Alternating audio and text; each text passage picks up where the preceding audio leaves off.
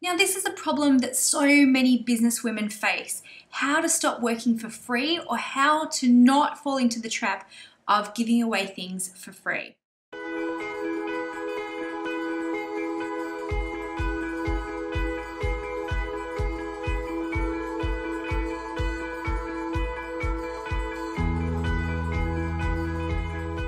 Now, this is particularly important if you work in a service-based industry, because some people just feel like it's just your time, it's not going to cost you anything, so why can't you give it to me for free?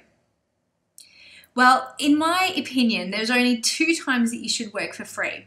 One is right at the very, very start of your business, in exchange for experience and testimonials. But here's the thing, don't do it for too long. Decide in advance how many clients you're going to give away free sessions or services to, and cap it at that, and then go on to paid services. You do not need to gain experience forever and ever. This is not a 4-year business degree.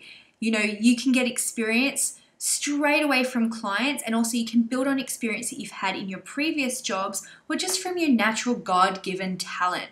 So for God's sake, women, don't forget to charge for what you do. Okay, that's the first time. The second time is if you're genuinely doing some pro bono or volunteer work, expecting nothing in return and giving it from the generosity of your heart. Now, I suggest that you only do this if you're an established businesswoman and you've got the time and energy to do it, plus your business is making enough to cover all of your needs. So they're the only two times that I think you should be giving away your services and time for free. However, I do have two caveats on this. First of all, I think you should be very, very generous in giving away information. Be generous, give your best stuff away. So an example of this is my free pricing course. I give away some of my really closely guarded secrets, or things that previously I'd only shared one-on-one with clients. This is a completely free course and I give it generously to people. But here's the thing, it doesn't take my time and energy. It's something I've created once, and now I can generously give it away free. So be very, very generous in, the information that you give. Don't feel like if you give too much, they won't want to work with you.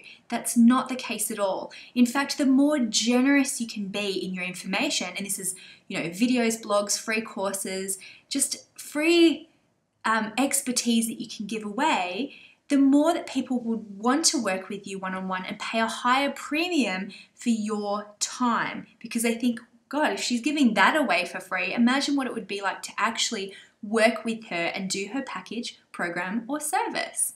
The other time is I really think you should give away free samples of your work, whether this is a free mini ebook, a free course like my pricing course, maybe a free webinar, a free workshop, or in some cases, sometimes it is good to give away, say, a free coaching session or a free discovery session, or some type of very, very short free one-on-one with you.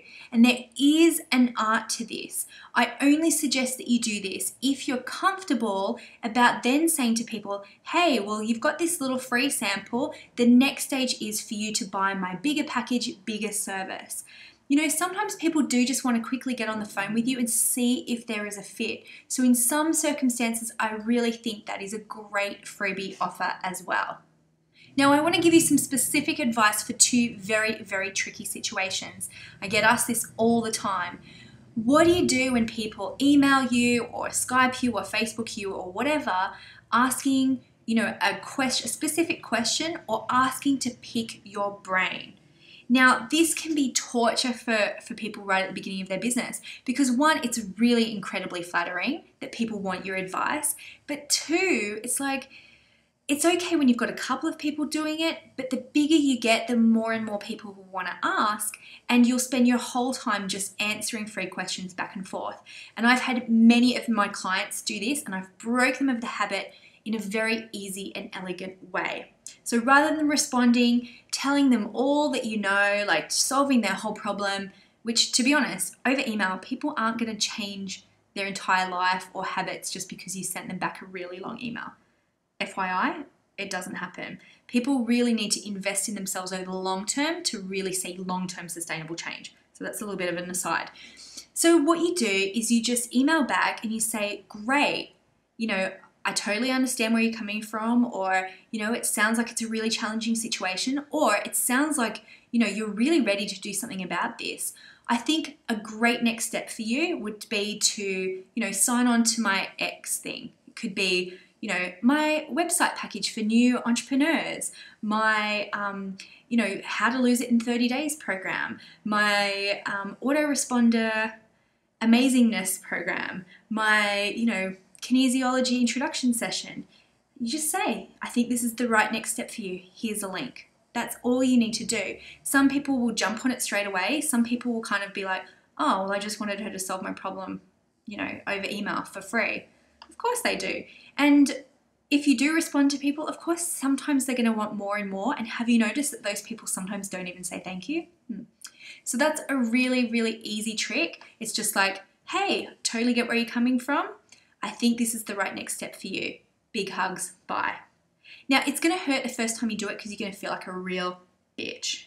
But honestly, that is the best next step for them because that's going to lead to better results in their business, better results in their life, and more sustainable transformation over time. The second tricky situation is transitioning people over from free to paid, or say, for example, transitioning clients over from low cost, maybe you were just starting out, to your new and improved pricing. Now, this can be kind of awkward because if people, again, are used to getting you for free or used to you sending them personalized emails back and forth about their particular situation, some people aren't going to like it. But you know what? For a sustainable business, sometimes your clients need to grow with you, and some of them will and some of them won't, and that is okay. So don't be afraid to transition people over from free to paid or from your low cost to your high cost. And in fact, I've got a brilliant free resource for this where I give you some, tips and tricks, but also word for word scripts about how to say it. How to say to people, hey, guess what? My price is going up. Or, hey, guess what? Your free sessions are coming to an end. And you do it in a really, really non-douchey way that's not going to make you feel like a crazy, greedy bitch at all.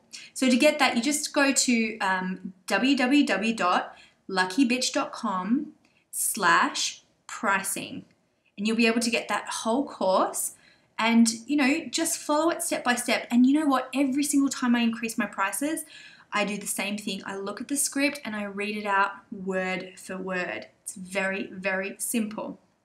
The very last thing is to constantly remind yourself that what you do is awesome and you deserve to get paid for it. So hand on heart, big breath in. It's my time and I'm ready for the next step.